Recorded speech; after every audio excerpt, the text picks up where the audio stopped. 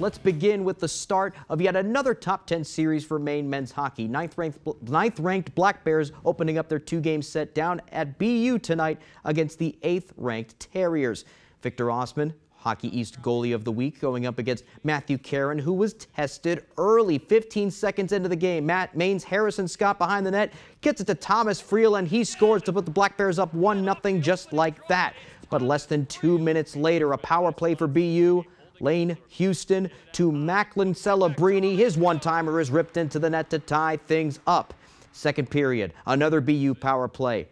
Quinn Houston to the doorstep, and Ryan Green taps it in. 2-1 Terriers off 2 power play goals. Couple minutes later, another power play. Tom Willander from the point puts that one past Osman, and it's 3-1 BU, all on power play goals. Black Bears fall here 3-2.